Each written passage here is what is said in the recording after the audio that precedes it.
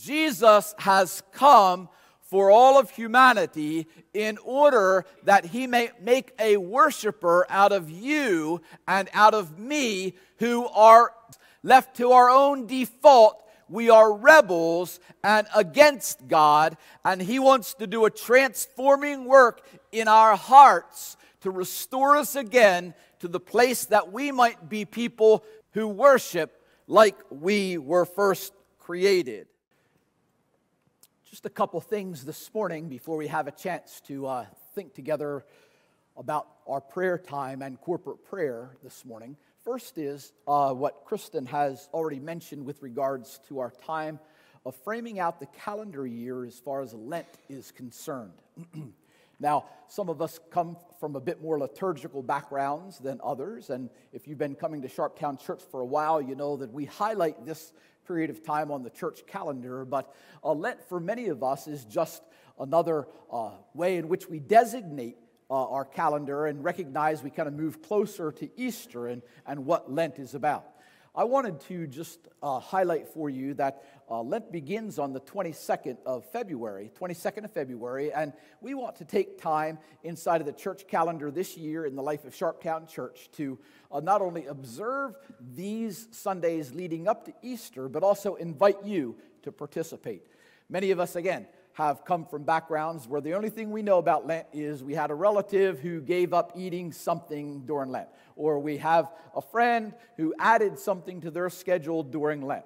And I want to invite you to consider the idea that Lent, the time of preparation and the time of consideration as we move closer to the historical event of the crucifixion of Jesus Christ and the bodily resurrection of Jesus can in fact be a wonderful experience for all of us collectively as a church as we look in God's direction and invite him to do something inside of our hearts. And so we're going to talk a little bit more about that next Sunday and the opportunities that are available. And I merely want to invite you that this year may be different than any other year in your Christian experience, but you're going to do something during Lent this year that you've not done before. You're going to either add something to your calendar, you're going to take something away from your schedule, and I want to invite you to even think a little bit about that. That could have something to do with a prayer meeting, could have something to do with a small group, could have something to do with coming to the events here at the church, could have something to do with not using your phone for a day. I mean, there are a variety of things we could do to focus our attention a bit more upon who God is inside of our life for Lent. So I want to go ahead and highlight that. The second thing I just want to draw to your attention, and I was just completely remiss about doing in the first service, but we thought about during Sunday school, was that at Asbury College this week, there is a spontaneous move of God's Holy Spirit which is happening. Asbury is where I did my undergraduate work. Asbury, we actually had a family that was there. One of our students was there during scholarship weekend this past weekend. But chapel happened on Wednesday of this week, and chapel service is still going on. Around the clock, it hasn't stopped. And so there is a part of Asbury College that's steeped in the revival movement of the holiness movement. And so many are going ahead and hashtagging the Asbury Revival, and you can find it online that way. But last night at 9 o'clock in Hughes Auditorium, where all of the students gather for weekly chapel, at 9 o'clock last night, Bo, do we have that picture? Yeah, so this is the picture. There's hundreds of people there. Again, this service didn't end on Wednesday when it was supposed to at 11 o'clock and is still going on. It's still going on.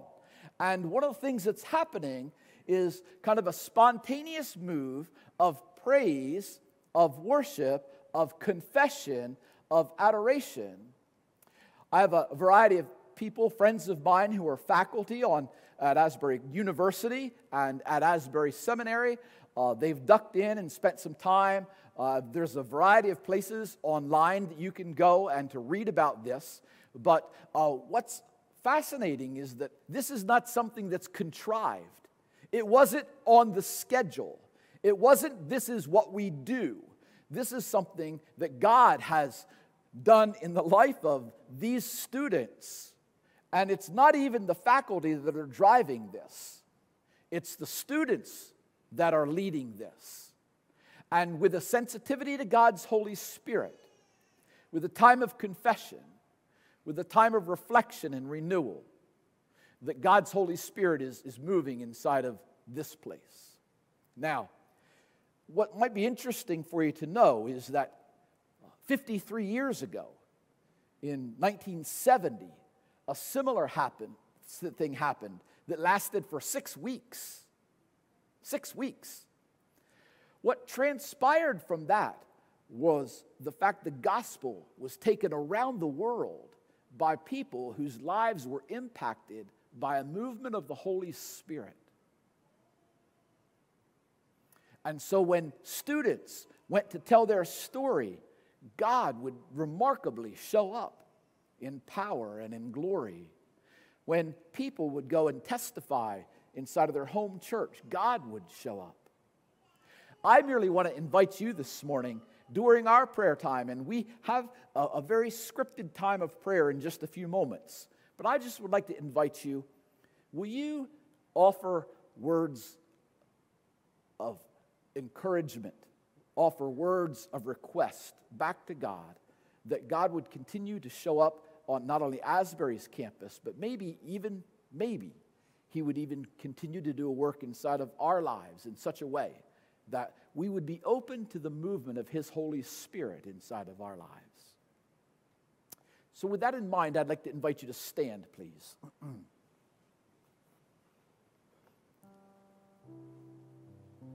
Now, when we share together corporate prayer on Sunday, it is important that we have a chance to go ahead and pause, kind of take a deep breath, and set the things that are bidding for our attention aside, if we could, and frame that time so we might ask God to talk to us and we might talk to God. Oftentimes, public prayer is crafted around a couple of key important things. From time to time, whether it's out loud like we're going to do today, or whether it's just kind of in our own hearts and minds, people who lead in prayer use an outline in their head, an acronym from time to time that has 4 elements to it. It's really a good acronym for your own prayer time. ACTS. That's helpful because it's one of the books of the Bible, right? So Acts. Adoration, confession, thanksgiving, and supplication. Now, supplication is a Christian word, that we use in the churchese word that we use, and Christianese. It just means praying for other people, okay? Praying for other people. Adoration is reflecting and ascribing back to God the character, His nature, His glory, the things we read about in the Bible that talk to us about who God is. Adoration. Confession. I'm sorry. Forgive me. I sinned. Clean my heart. Cleanse me. Forgive me. Confession. Thanksgiving. Gratitude for what God has given to us.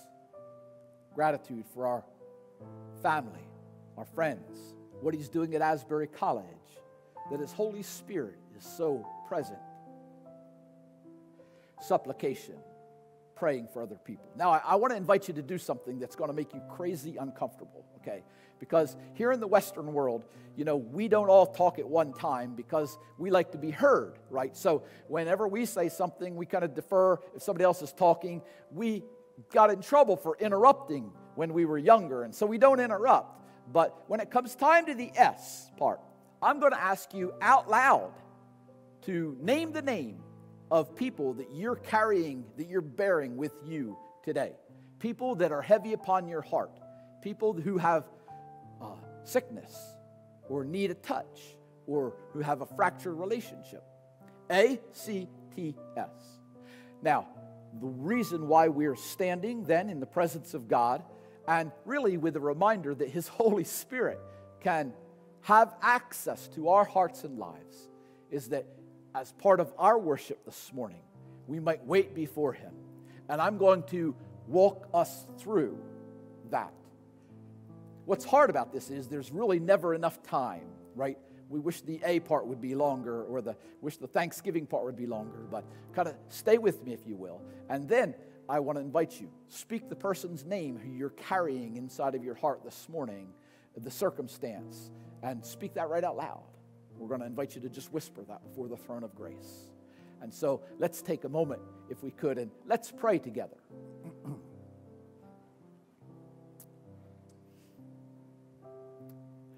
Lord, we ascribe to you your character and your nature. We're grateful for what the Bible tells us and teaches us about who you are. That you're a God of holiness,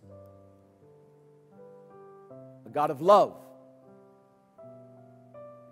That you are all places at one time, all at the same time, always present. Lord, hear our prayers of adoration. Will you take a moment and offer your adoration to God?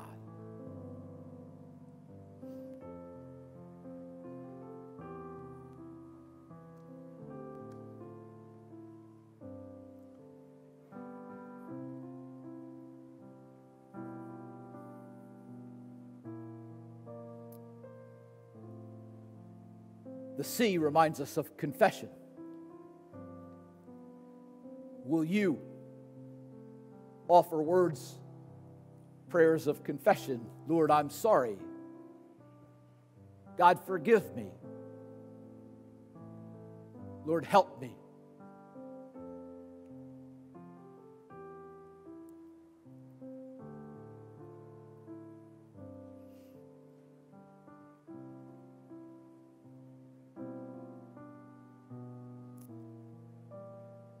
Hear these words of Scripture this morning. If you confess your sin, that He is faithful and just and will forgive you your sins and cleanse you from all unrighteousness. Will you offer Him thanks this morning? The T, thanksgiving. Tell Him thank you this morning.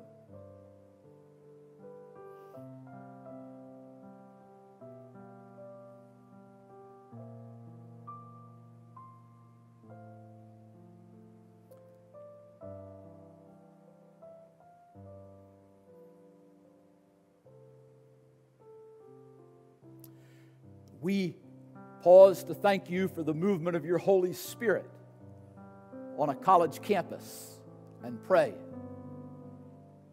that, Lord, you will continue to draw people to yourself, that you will break out of the boundaries of Wilmore, Kentucky, that a movement of God would continue in so many different locations, so many places around our country. We would welcome you, Lord, even this morning. Adoration, confession, thanksgiving, and the S is supplication. Now I'd like to invite you. Whisper the name or names of people right out loud this morning that you're carrying inside of your heart.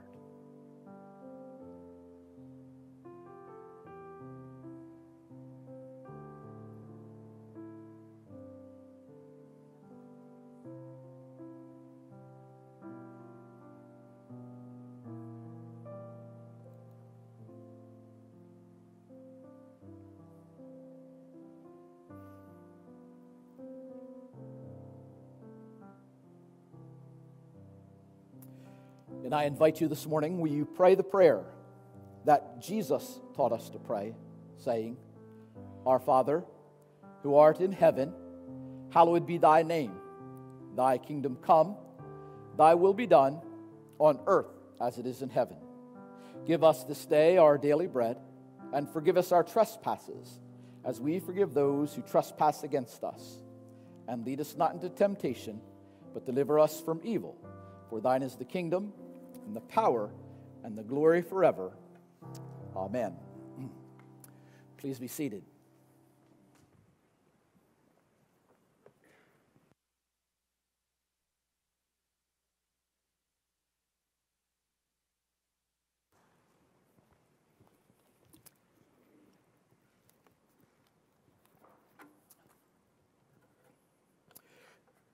Let me ask you this morning if you recognize this melody that Kathy is playing on the piano.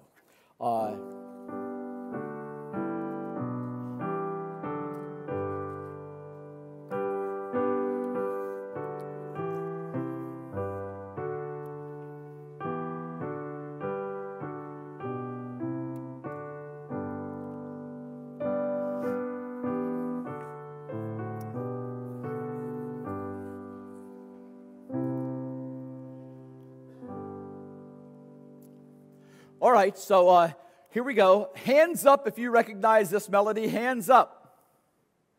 Ooh, okay. Now, not bad, not bad.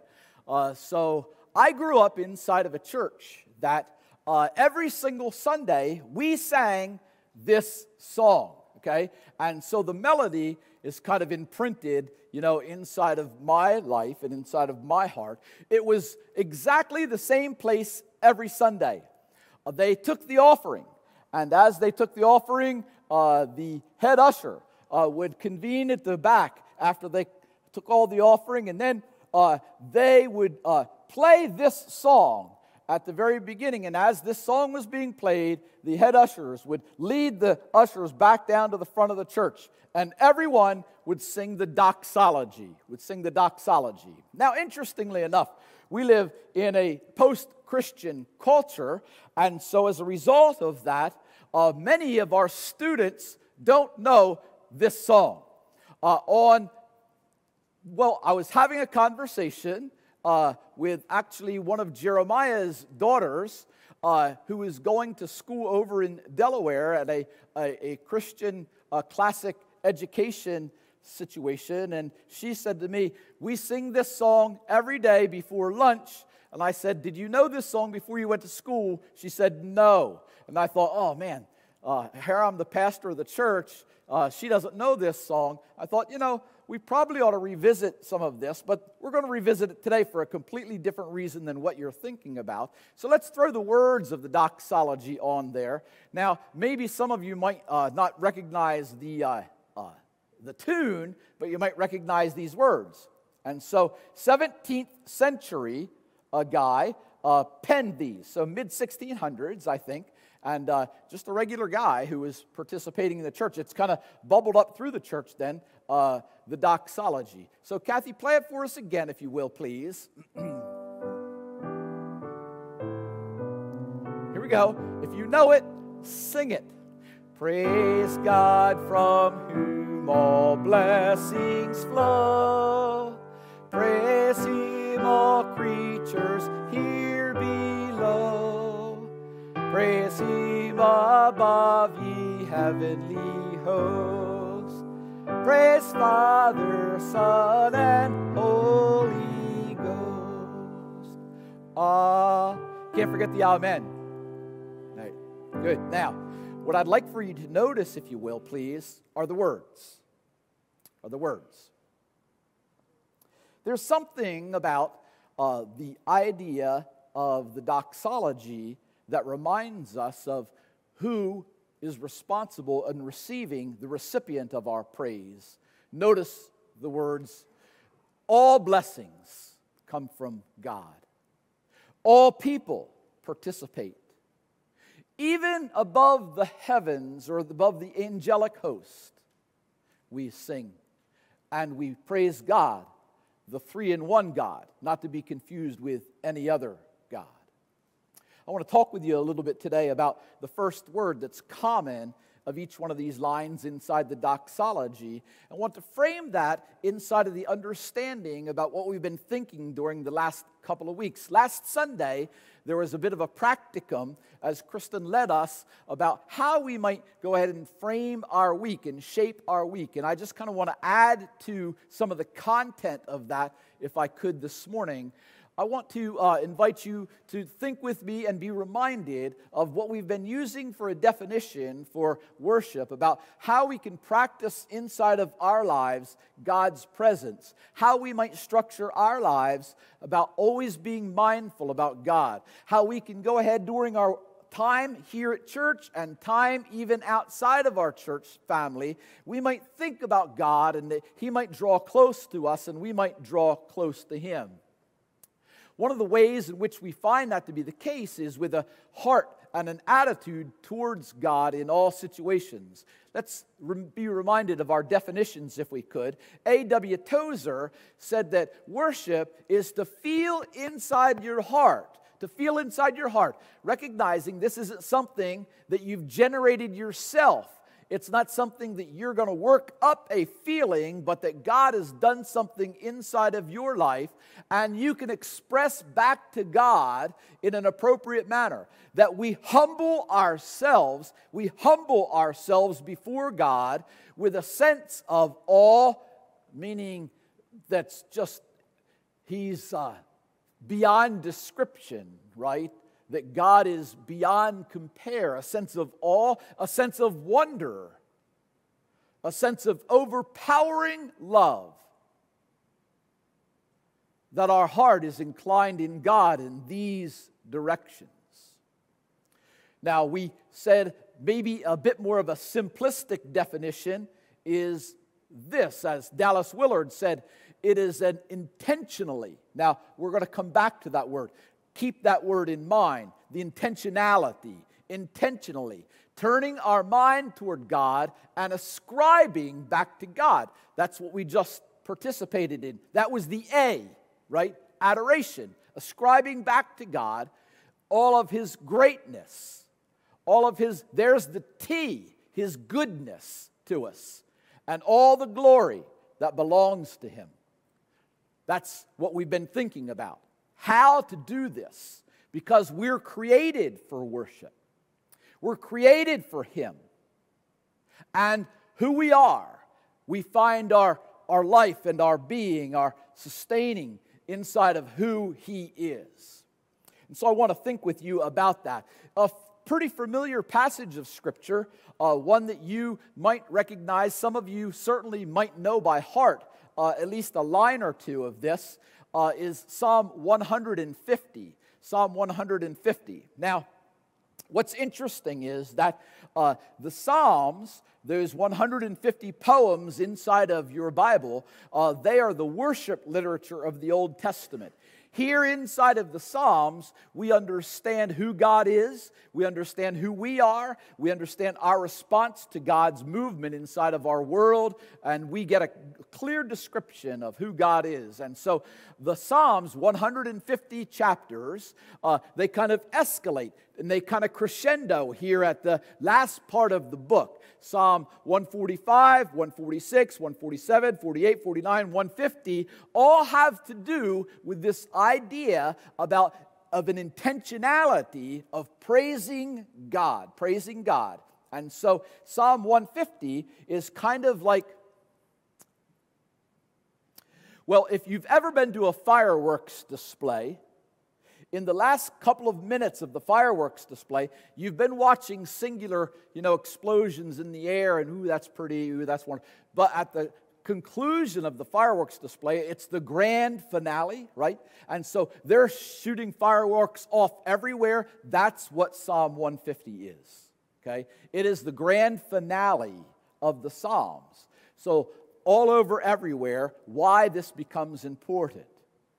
I was reading about Psalm 150, and a story happened out in Omaha, Nebraska, in a Presbyterian church. And the pastor in the Presbyterian church, on a Sunday morning that he was talking about this passage of Scripture, handed red helium balloons to everybody who came into the building. Now, I thought about this momentarily, only momentarily, and red helium balloons. And here was the instruction. When you sense God's presence and your heart is erupting with praise, let go of your balloon. And I thought, yeah, I like that. It's a great idea. The interesting thing was, at the end of the worship service, 1/3 of the people still held on to their balloon. You see, the idea of praise towards God is not something that happens naturally for us. And not only does it not happen naturally, we have a tendency that when we're doing this by ourselves, even in our own prayer time, it feels awkward and it feels unnatural in these circumstances. The truth is that many of us, even though you come to Sharptown Church, and even though we talk about what worship is, just because we're exhorting you to be people who praise, you still hold on to your red balloon. So I want to talk a little bit more about that today and think with you about how does that happen inside of our life and what can we do? Now, Psalm 150 is a good psalm for us to talk about because it's prescriptive. It's prescriptive. It tells us where, it tells us why, it tells us what, it tells us who. It's a good one. It's a good psalm. 6 verses is all it is. And so see if you can pick out the where, who, what, why of the psalm. We're going to talk just a minute about that. Let's go to the next slide. And here's what I'd like to invite you to do. Read with me, if you will, please. Read with me. Praise the Lord. Praise God in His sanctuary. Praise Him in His mighty heavens. Praise Him for His acts of power. Praise Him for His surpassing greatness. Praise Him with the sounding of the trumpet. Praise Him with the harp and the lyre. Praise Him with timbrel and dancing. Praise Him with strings and pipe. Praise Him with the clash of cymbals. Praise Him with resounding cymbals. Let everything that has breath praise the Lord. Praise the Lord. Okay, so 6 verses, breaks up pretty easily. Let's go back to the first slide from Psalm 150. And here we are. I want to think with you a little bit about the language we find here. Now, what's hard is that there are 7 words inside of the Old Testament Psalms in Hebrew that have to do with praise. And so this is the most dominant word inside the Old Testament with the word of praise. You can't see it here. It's Hebrew, okay? This is English. We translate this, praise the Lord, but the word here is Hallel. Hallel. Now, stay with me for a minute because I'm not the sharpest knife in the drawer when it comes to language. I really am not. And listen, I almost lost my college degree because of language, okay? So stay with me, if you will. Again, not the sharpest knife in the drawer. Hallel is the first part of the word, and then oftentimes you add prefix and suffix to the word, the beginning of another word, and it makes another word. So Hallel has to do with praise. The word that you're familiar with is the Yah. Now, the word Yah inside of the Bible in the Old Testament is the first word, the first syllable for the word God. Okay? So, God, Yahweh. Yah, that's the Yah. Okay? Hallelujah. Hallelujah. Are you with me? That's the word. What is it? It's hallelujah. Say it with me, just to indulge me. 1, 2, 3. Not bad. 1, 2, 3. Hallelujah. I doubt many of you never say that word except in church. It's one of those church words. That's the word. Hallelujah. It's translated, praise the Lord. The Lord, the Yah, God. Praise God. Hallelujah. Praise God. So that's the admonition. That's the encouragement. We are invited to be people of praise. People of praise. The one thing that marks the life of a Christian is that we find ourselves as people of praise. not because of who we are and we're optimists, or not because the glass is always half filled, and not because we have that kind of a face all the time. No, no, no. Because we have a God who is worthy and deserving of our praise. Are you with me? It's not about us, it's about God. Hallelujah. Hallelujah. We praise you, God. You are the one who's the object of our praise. Why do we praise Him? Why do we praise Him? So we got the admonition, the instruction. Here's the why. Praise God in His, or the where, excuse me. Praise Him in His sanctuary. Praise Him in His mighty heavens. The King James Version says, praise Him in the firmament. Now, the reason the psalmist used the word firmament is because you should be reminded that that's the word used in the very beginning of Genesis, where God moved among the firmament, all of creation. God was there. Where do we praise Him? We praise Him collectively when we come together. We praise Him collectively when we gather for worship. We praise Him privately when we're walking about inside of His world. We praise Him in all circumstances and at all times. We praise Him.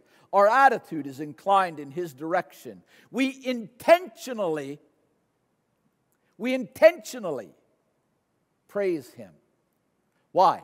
For His acts of power, for His surpassing greatness, for what God has done.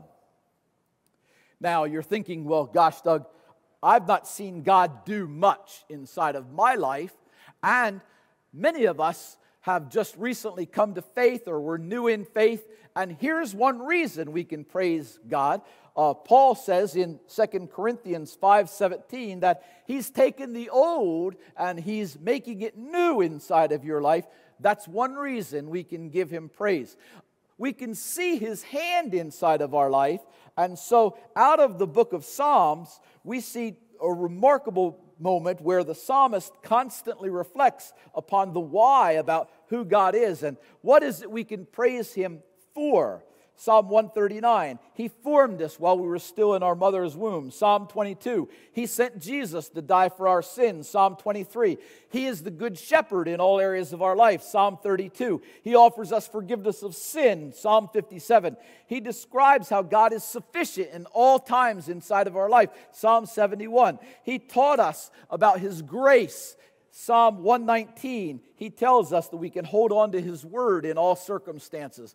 We praise Him for His acts of power and for His surpassing greatness. We praise Him.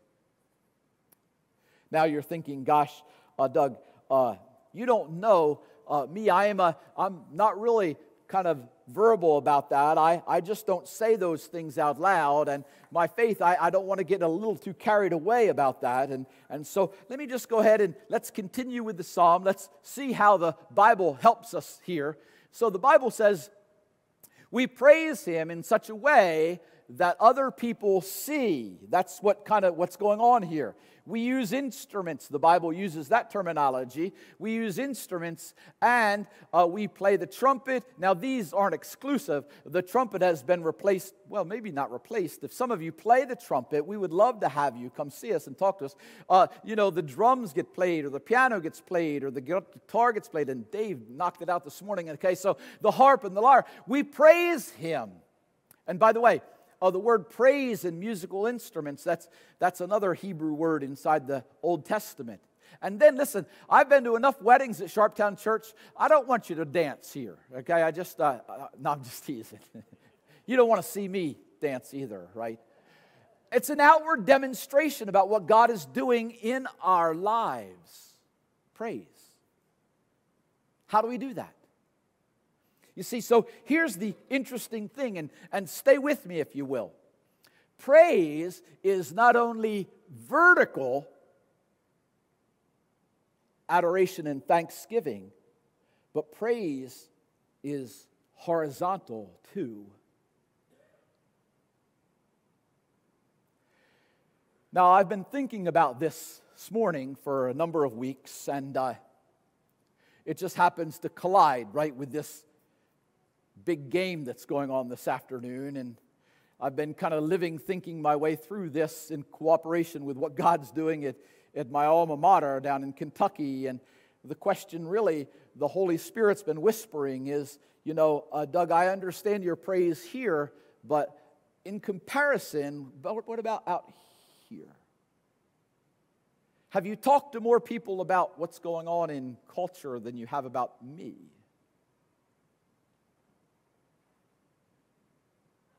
It's a good question for us today, right? I mean, after all, we're hosting, we're yelling at the TV. Hopefully we're not going to be throwing things, but maybe later on. But in comparison, right? So the psalm closes here with these words. Next slide. Isn't that a great way to say that all of us should have a heart of praise? I mean, I'm thinking we're all breathing, although I'm looking around, maybe not too sure about some of us, but no, I think we're all breathing this morning. I think we're all breathing.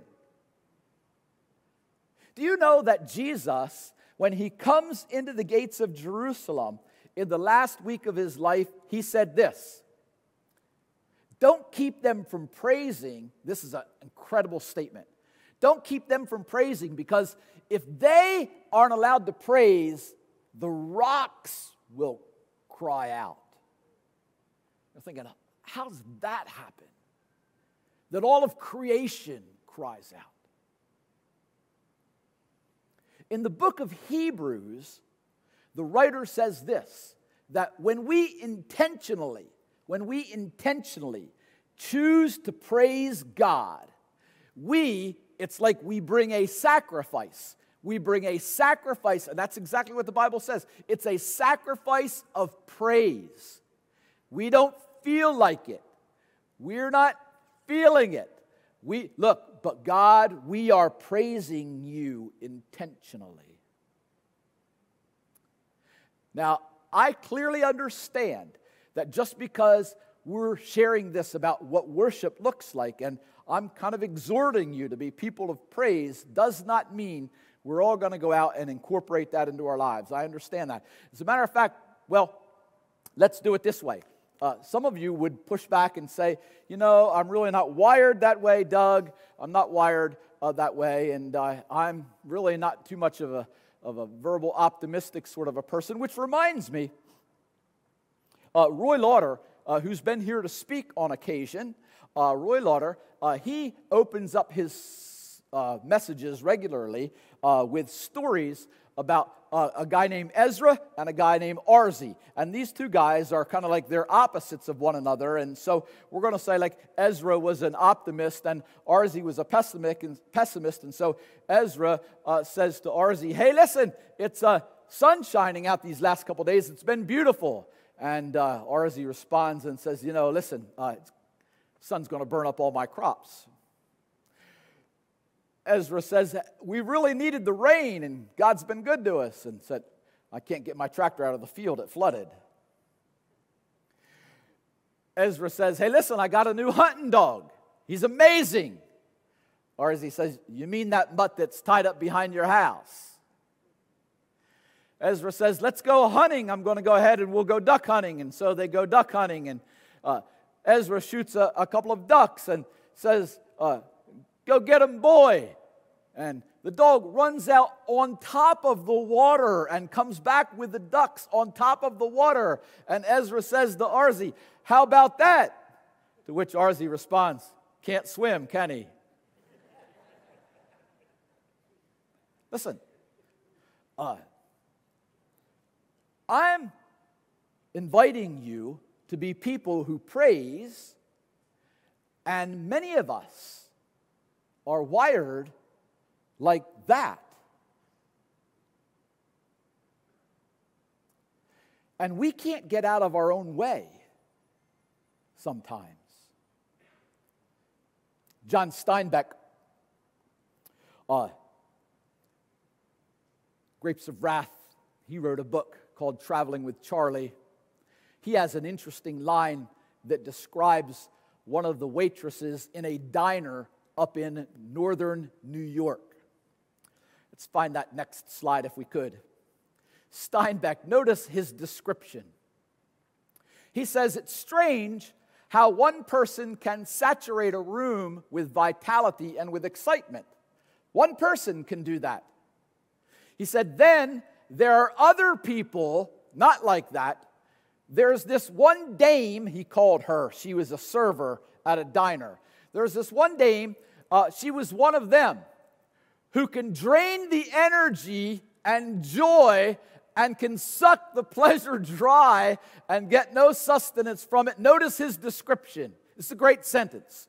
Some people spread a grayness in the air about them. Now, I am fascinated with the way in which the Bible admonishes us, encourages us to be people who praise as an act of our worship. Admittedly, I think probably there are times when I spread a grayness in the air about me.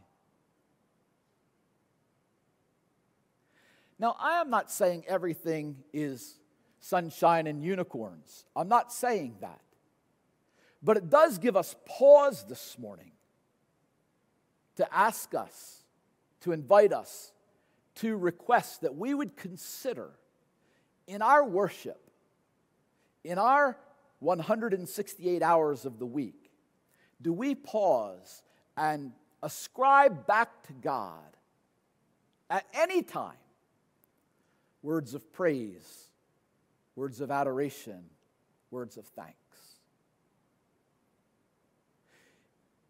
If you do not, I think that it's true what happens inside of our life, that what's inside of us finds itself outwardly. We demonstrate that, but also if there's a sense of gratitude. I've been with people who do this so easily. And you've been with people who do this easily. And so I just want to invite you once again this morning. Let's read the words of Psalm 150. Read the words of Psalm 150. Let's stand up with me, if you will.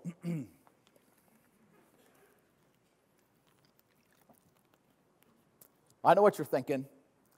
Is he ever going to end? Come on, Doug. Kickoff is in 6 hours and 30 minutes, and I have to get home. I got to get home.